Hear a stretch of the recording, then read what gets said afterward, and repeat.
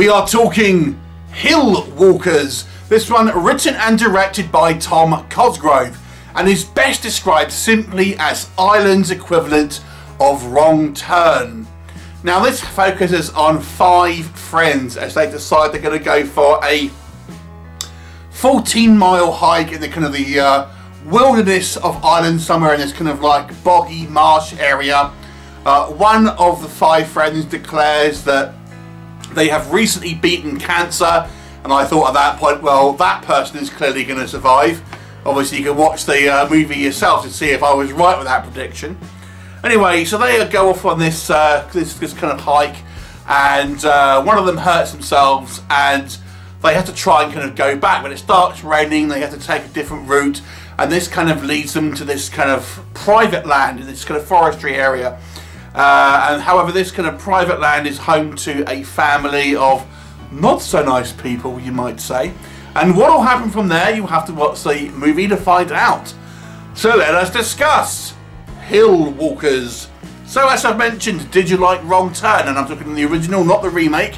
If the answer is yes, then you'll kind of like this one. Although it doesn't have mutants and stuff like that, it's a little bit more down to earth, one would say. But it's a very, very kind of similar story. Two things that struck me with this movie, I would say that were a big pluses in the win column, was actually some very strong acting, first and foremost. I thought every member of the cast, every single one, actually did not just an average job, but a good job. I really kind of felt their characters. The 5 kind of protagonists genuinely kind of felt like kind of friends, and then we have our group of rednecks, I guess you would call them, Irish rednecks. I'm sure there's probably a name for it. And again, they all did a good job. There's this kind of like a manic one called Stevie, for example, and the kind of a couple of older ones. And I just thought they all did a very kind of believable job in their characters.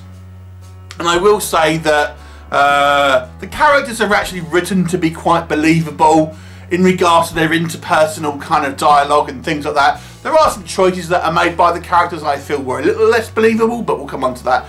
But the actual kind of the dialogue between the characters, their kind of relationship with one another, I genuinely felt were all really good.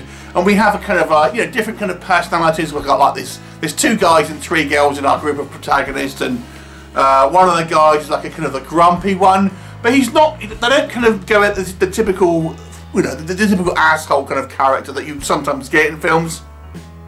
He's grumpy. He's a little kind of grouchy, but he's not, the typical kind of like D-bag that you'll kind of get in, normally when you have an ensemble kind of group of protagonists. So I quite like that. The second thing I would say that really kind of works well with this movie is this location shooting that they've got, and that kind of work to go hand in hand with the photography here. I really thought this setting of this very kind of bleak landscape, of this kind of miles and miles of just marshland, and they have this kind of like the rain and the fog in certain scenes. I thought it was really good. I mean, I was expecting like a werewolf to come out at some point, to be honest with you. If they ever make a werewolf film in this area, this would look great for a kind of those kind of sequences. But I really felt like it gave it this kind of like this eerie quality as well, with kind of just like this kind of like, I don't know, like Mother Nature kind of just ran wild really in this kind of area, and you're at the kind of the mercy of the elements to a certain degree. I really thought this kind of the location shooting and then its photography of said location was absolutely phenomenal. And I do feel the characters of these kind of rednecks felt kind of genuinely kind of threatening, and I quite liked the fact that when we have our kind of encounter with these 2 groups, you feel like it's on a little bit of a knife edge about where it could go, and that they don't necessarily seem overtly kind of hostile necessarily.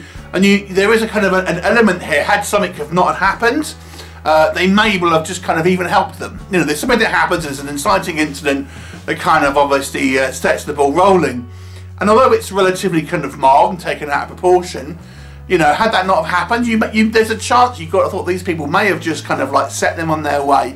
And I kind of quite like that. It kind of gave them a little bit more humanity to a certain degree. I mean, they're horrible people, don't get me wrong, and obviously the way it goes down, as I've mentioned with Wrong Turn, you know, it doesn't go particularly well. But you have that thing there, where you think, oh, you felt like they could have an alternate timeline where a decision was made differently.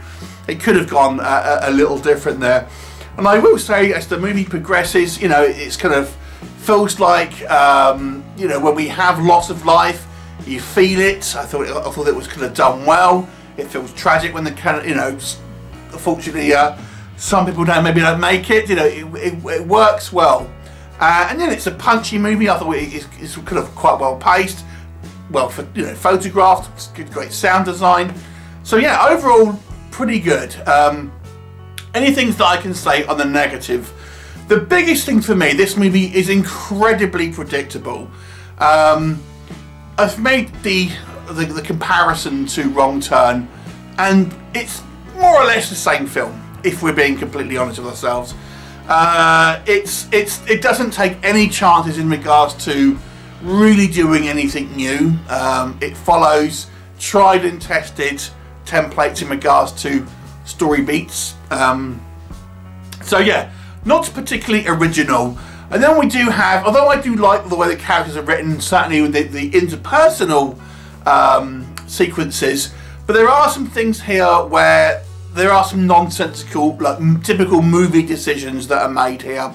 You know, they decide to go on this kind of, but it's a private land, and just before that, one of the group goes off to try and find help. But I thought, surely you wouldn't go off and leave your friend without her any idea where you've gone. You know, you would have tried to leave a note or something like that. And then we have, as I say, this inciting incident. Considering you already know that you're on private land and you're very kind of like nervous about it, I don't know whether you would, you know, make this, like a decision that is made here. You would just kind of want to get out.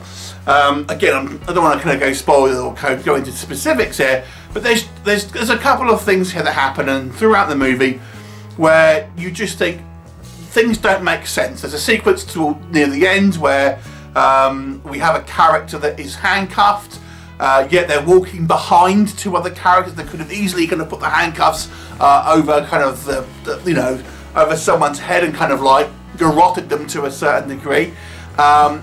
These things don't happen, and it feels like this would, you know, again, it just has that little bit of unbelievability sometimes, and it's a shame because it does kind of have the juxtaposition against some very kind of well-drawn and realistic kind of characters. There's also a little bit of unnecessary CGI, some CGI kind of flies, CGI smoke, CGI like bullet kind of like, you know, ricochets and things like that. I don't think it needed to do any of that. It would have been better off just not to have that. You know, it looks kind of quite cheap when that happens. It looks like just a simple cut and paste overlay, to be honest. But overall, I gotta say I quite enjoyed this one. This was a fun movie, and it did remind me so much of Wrong Turn, which is you know, one of my kind of favourite style kind of slasher movies to a certain degree. It's extremely predictable, however, but I will give it a 7 out of 10. I think despite the fact, I mean, part of me wants to say 6 because it's so predictable, but the quality of the film, I think, still makes it an enjoyable watch, despite the fact that you know, you can kind of guess what's going to happen. So I'm going to go with a 7 out of 10 here. Have you seen it? What did you think? Leave me a comment, and I'll look forward to seeing you next time. Bye for now.